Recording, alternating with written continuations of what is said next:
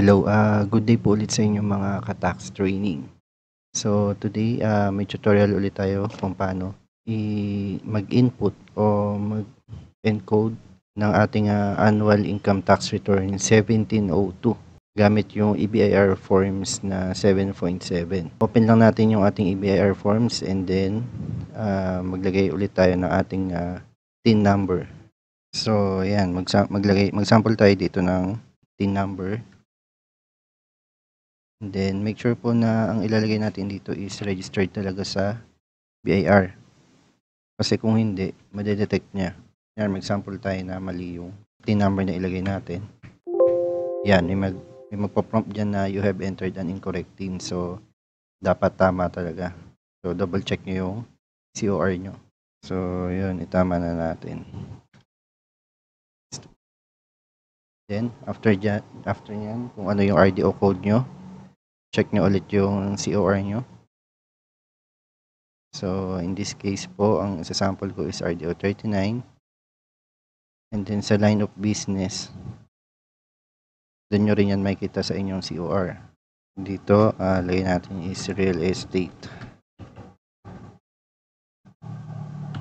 And then, dito naman, since 1702 yung sample natin, ang ilalagay natin dito is yung registered name for an individual or yung pangalan ng corporation nyo.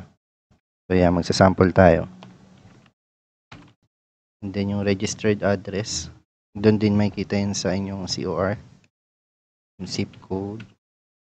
And then, yung telephone number nyo. Tapos, email address.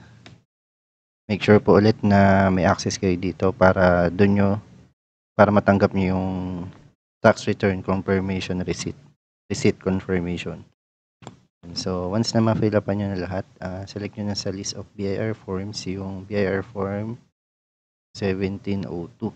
So, dito, ang select nyo is yung meron nakalagay na version 2018. Kasi yung walang version 2018, yun pa yung lumang tax return. So, itong may version 2018, ito na yung enhance. So, click nyo yan.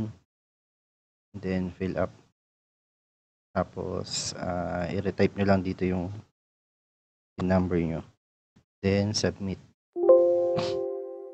Then, click lang ulit natin yung fill up.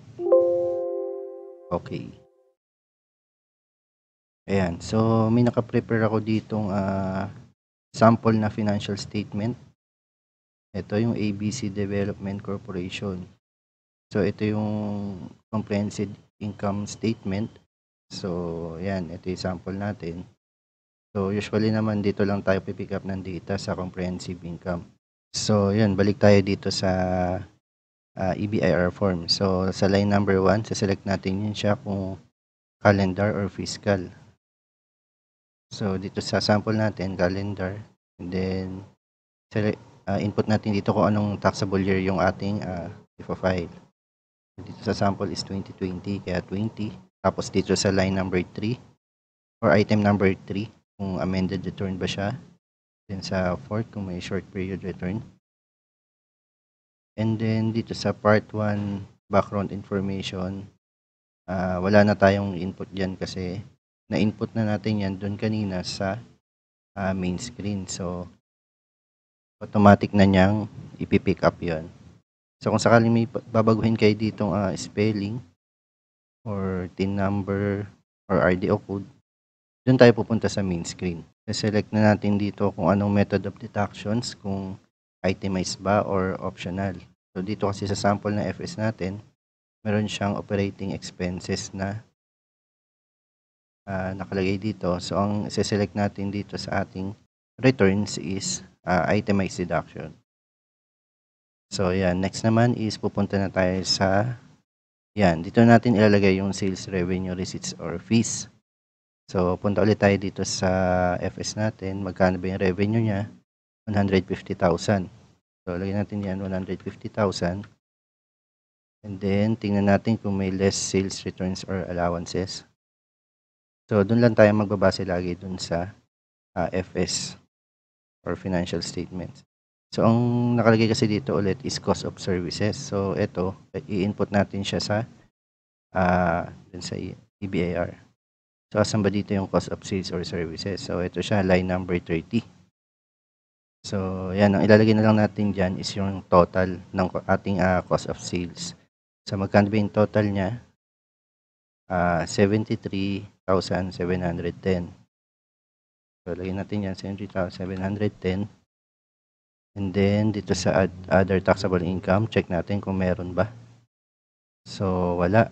Ang sumunod na data dito sa income statement is yung mga operating expenses na. So, punta na tayo dito sa item number 34 or yung ordinary allowable item mix deduction. So, kung napapansin nyo, hindi siya ma-input or hindi siya ma-encode. So, click lang natin to yung from part 4 schedule item 18. Yun. So, pag-click natin nun, ida-direct nyo na tayo dito sa schedule 1 or yung ordinary allowable item mix deduction. So, iisa-isahin natin siya. Magbe-base ulit tayo dito sa operating expenses. So, for example, salaries, wages, and 13-month pay. Hanapin natin siya dito. So, and dito siya, line number 13. So, input lang natin siya. 32,500. And then, next is light and power. So, meron ba siya diyang light and power? So, kung wala, input natin siya dito sa others. Yan, dagdag natin siya dito sa letter D.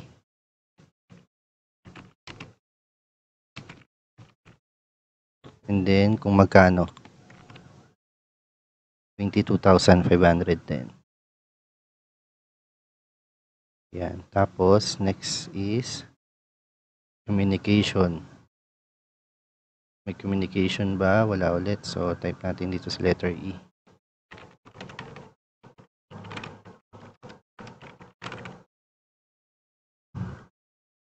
Ang communication niya is 11,342. Next is yung mga SSS or pag-ibig. Yan, dito siya sa line number 14. Kano? 5,703. Next is yung taxes, fees, and licenses. 31,950.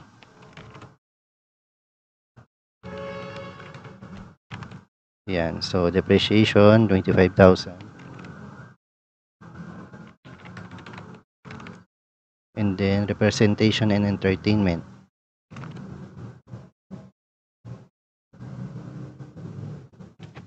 Yan, so wala siyang representation. So encode ulit natin siya dito sa others. So magkano nga siya? 2801. Next is office supplies. Wala ba siya? Mukhang wala ulit. So lagay ulit natin sa others.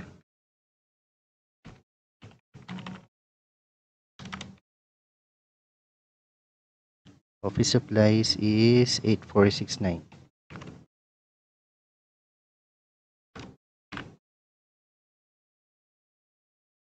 Yan, so yung miscellaneous niya 4960.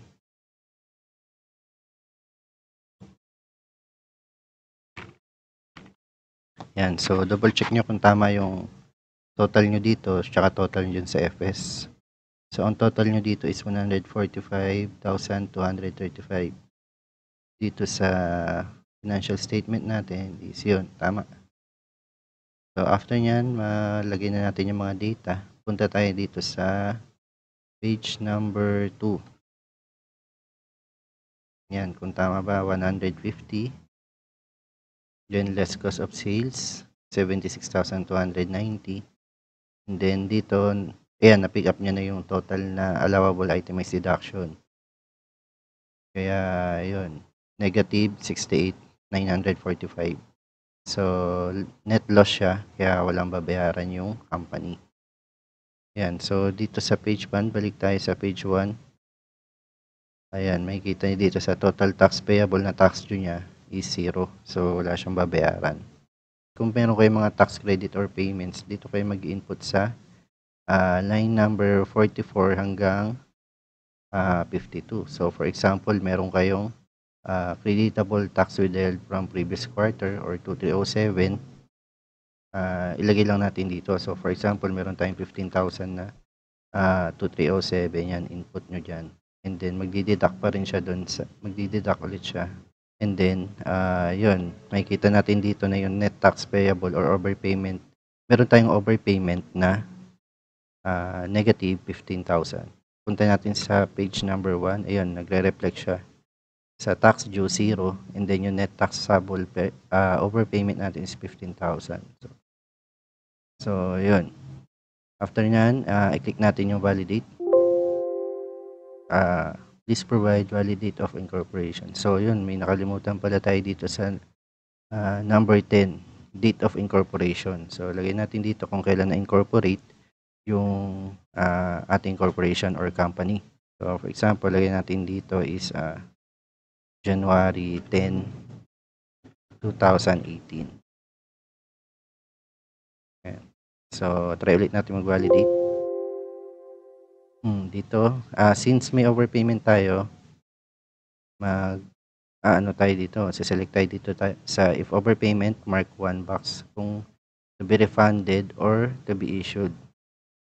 So, usually ang sineselect dito is to be carried over at tax credit for next year. So, pwede mo siyang i-credit for the next year or quarter, yung overpayment mo na 15,000. So, ayan. After nun, validate ulit natin kung meron pang mali or meron pa tayong nakalimutan. So, yun. Meron pa sa item page 4. Dito sa net income loss. So, yan. Lalagay nyo lang dito sa line number 1. Mag-base ulit tayo dun sa FS. Ang ilalagay nyo doon is eto, negative 68,945. Negative 60,945. Yan. So, save muna natin. Then, validate na natin kung meron pang nakalimutan. So, ayun. Validation successful na siya. And then, double check nyo lang yung ibang information bago nyo i-submit. Yan. So, once okay na, save natin.